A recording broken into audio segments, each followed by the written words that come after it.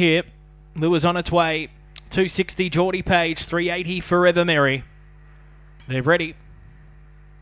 Racing now, Geordie Page just a touch low, Forever Mary away fast to lead Hannibal Spectre. Geordie Page goes up third on the outside and fourth Scott Finesse.